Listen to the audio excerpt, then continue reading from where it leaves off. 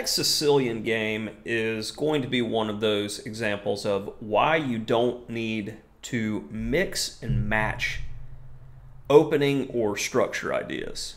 Because I have gotten this position, colors reversed, so many times that I feel like it's just a trivial win. Now, the Grand Prix attack, it's good. I recommend it to a lot of students.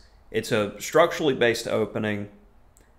And I worked on, when I was a content editor for Chessable, Grandmaster Perelstein's Grand Prix attack course, where he made significant improvements over chess openings for White Explained, which came out like a decade ago now. And he had some interesting ideas with A4 at a key moment. So if you like the Grand Prix attack for White, take a look at that course on Chessable. But this will quickly not be a Grand Prix, as my opponent played C4, and now we're in a weird English where F4 was completely unnecessary. You go, well, isn't this kind of like a good Dutch where he's got more control? Well, we'll see quickly that Black's plan is going to be a typical English plan or a Sicilian plan where I'm just going to play for a B5 break after getting everything set up. Well, I've got a clamp on D4, so let's go ahead and just, that is my square forever. And after D6, this is already a critical moment, as Black has a few different structures he can choose from, but E5 at pretty much any point is just going to weaken the structure for White, so I'm not worried about that. And the typical plan would be to have this bishop, say, here in the Grand Prix. They castle, go Queen E1, Queen H4, G3, and then they need this knight to attack with. They play F5. You need all these elements. So already, this bishop's best square is going to be on E2. There's not really an attack, so you just set up a position where you can't really attack from without causing significant weaknesses. And the only piece that could be a problem for me is this knight, so I immediately play bishop G4. So I'm like, okay, we're just going to get rid of this guy. And then I have even more control over D4. So bishop E2. And notice, I'm not going to take immediately on F3. I want him to play H3 to waste time. And in the meantime, I'm going to play knight F6. So, yeah, bishop E3. Okay, you're starting to show that you could potentially play D4. Well, I'm going to go knight D7, and still mine. The knight is out of the way. And after queen D2, where are we playing in this position? Is it the king side? No, that would weaken our pawn structures. The center? No, White controls the center. Queen side. So let's chip away, and this is that classical English or Sicilian plan with rook B8. And finally, we see H3. You got tired of that bishop being there. Only now do I take A6. And you'll occasionally see moves like A4 here to try to slow down the process.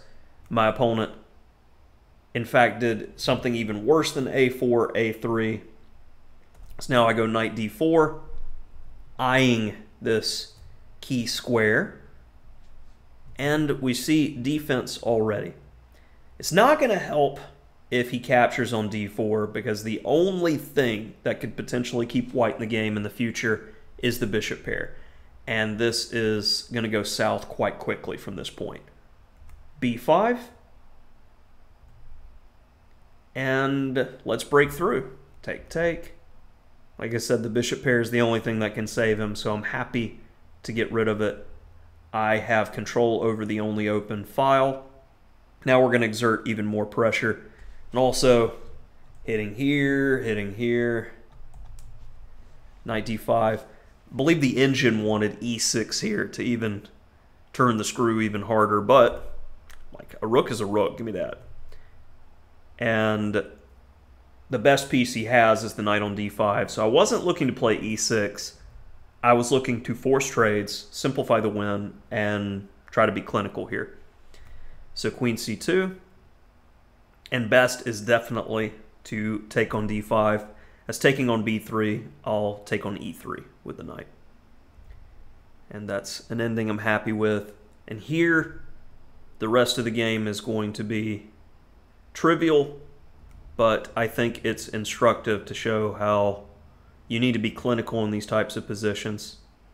So the only way that he could potentially hurt me is checkmate on the dark squares. So I want to get his queen off the board because every endgame, white's just completely busted. So let's get this queen to an awkward square.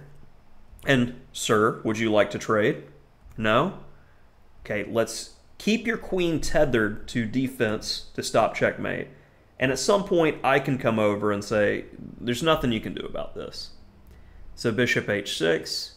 Well, you're forcing my hand to move the rook away from the defense of the king's side. So let's go ahead and get some ideas. Maybe rook b1 is an idea. So rook c1. And back to my original plan. I just want to make sure you don't have counterplay. Kill your opponent's ideas. They can't kill you. He takes. Ooh, in between move with check. Takes there.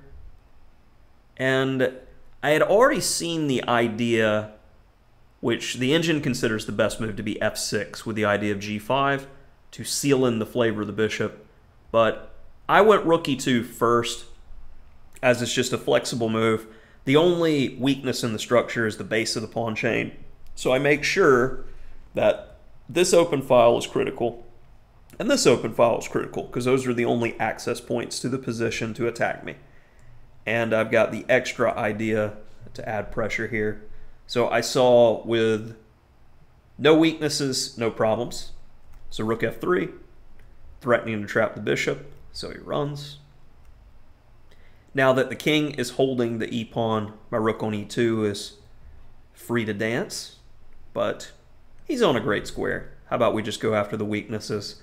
And there's really nothing that can be done to stop me from just collecting here.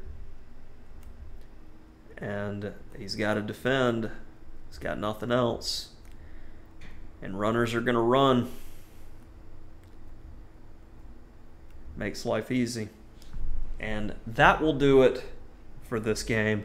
The lesson here is don't mix and match your openings. Engine may say, oh yeah, white's fine. White's got that first move advantage. He's playing defense.